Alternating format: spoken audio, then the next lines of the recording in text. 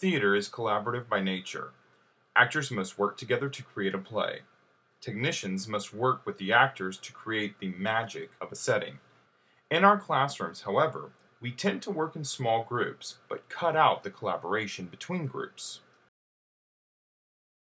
I'm always amazed at what my students can create when they are allowed to collaborate and contribute.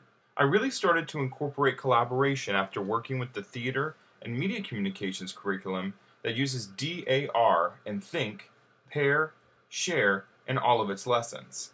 I brought those same activities into Theater 1 through 4, and the results were wonderful. This also allows for the diversity of student levels and abilities to shine. I don't have to create new lessons, simply adapt the ones I was already doing. Here are a few examples.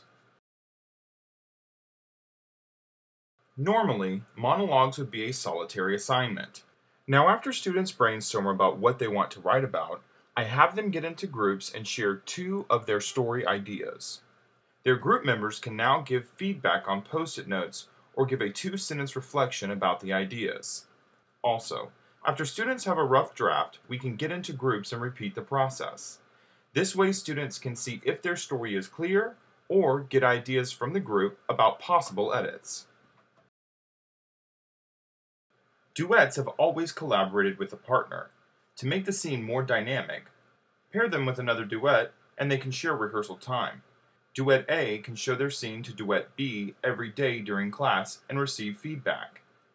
They can also ask Duet B for directional advice, and vice versa. Groups of 4 can also collaborate on character analysis and have Q&A sessions during rehearsal about their character choices or blocking, etc. Group collaboration on choreography has been very beneficial. If a song has a dance break, I will break the class into groups and allow them each to take one section and decide on steps. Then they can bring the steps back to the group and the group can collaborate to learn the steps and make suggestions as needed.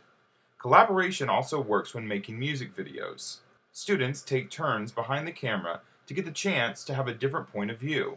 Everyone gets a chance to be in the driver's seat. Keep these things in mind when using student collaboration. 1. Let students try and fail.